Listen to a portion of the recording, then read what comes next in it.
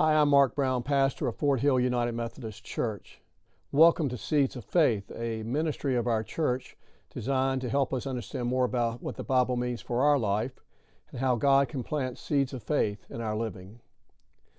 Christians are about to enter a special time of year called Lent. Lent is the season of the Christian year that precedes Easter. During Lent, we remember the journey of Jesus to the cross of Calvary, and how we are invited to be a part of that journey as we take up our cross and follow Jesus. One of the scriptures that helps me to focus during the time of Lent is the 8th chapter of Romans.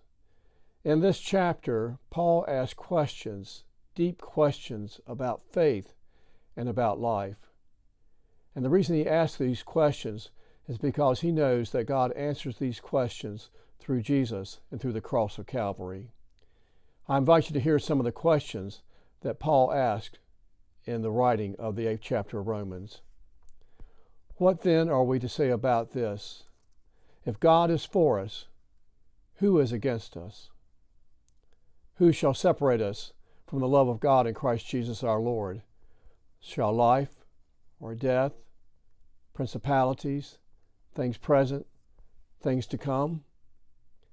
Paul answers these questions by the answer, no. In all these things we are more than conquerors through him who loved us.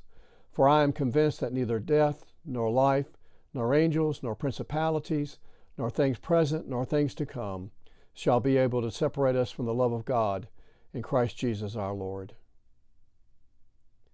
The 8th chapter of Romans assures us that people of faith in Jesus, Jesus' followers, are more than conquerors. We are God's children. As we travel this season of Lent, we invite you to come and be with us at Fort Hill on Sunday mornings as we worship together at 10:30. We invite you to consider what it means to be more than a conqueror for Jesus Christ.